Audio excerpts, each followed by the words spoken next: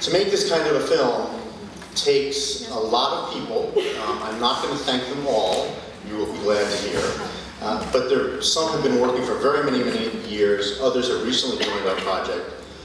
But there are a number of foundations and contributors whose financial support I need to acknowledge and want to acknowledge, because without them, we wouldn't have been able to make the film.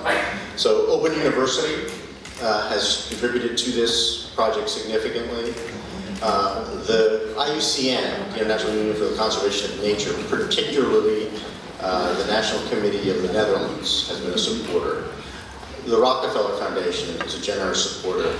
The Syngenta Foundation for Sustainable Agriculture, and the World Bank have been tremendously supportive. So without them, we literally would not be here. What we're going to see is a story, and that was talked about in the summary, the importance of stories.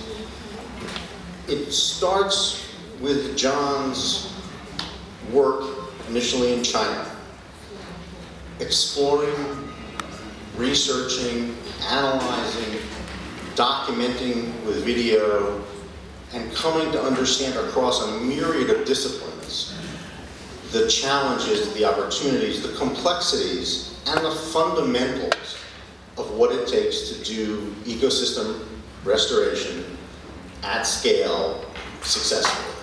So John started this work 15 years ago, roughly, in China on the Loess Plateau, and has since traveled the world documenting and carrying out this work. So it's John's story, and John can tell us more about that when he comes up after the film.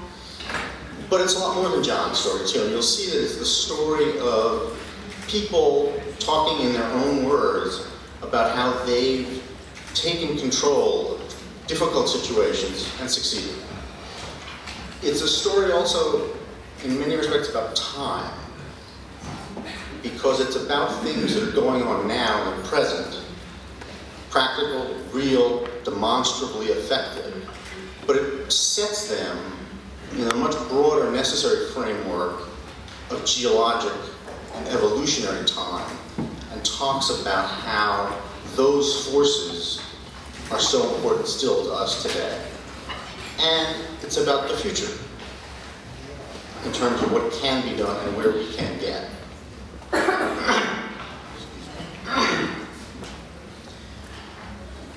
It's also the story of how we feed ourselves, how we grow our food, how we herd animals, and the implications of that for future generations.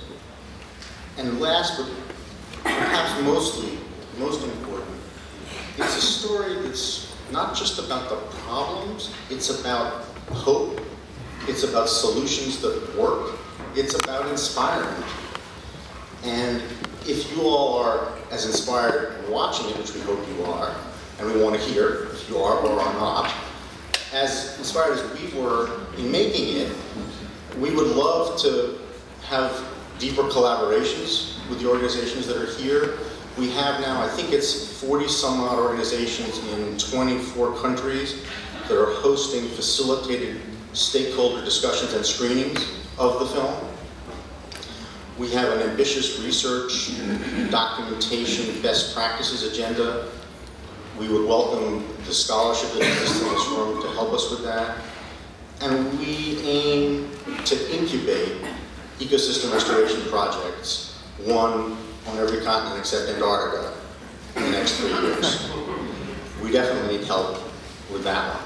So if you want to, we'd love to collaborate with you. And with that, the